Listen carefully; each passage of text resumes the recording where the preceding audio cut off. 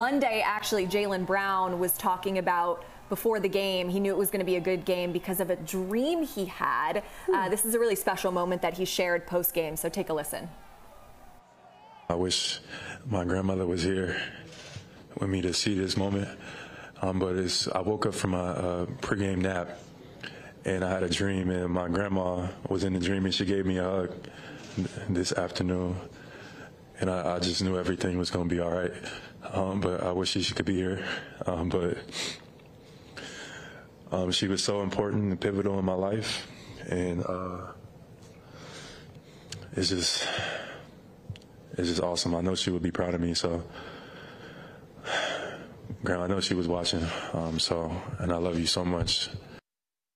Oh wow, that's so much emotion.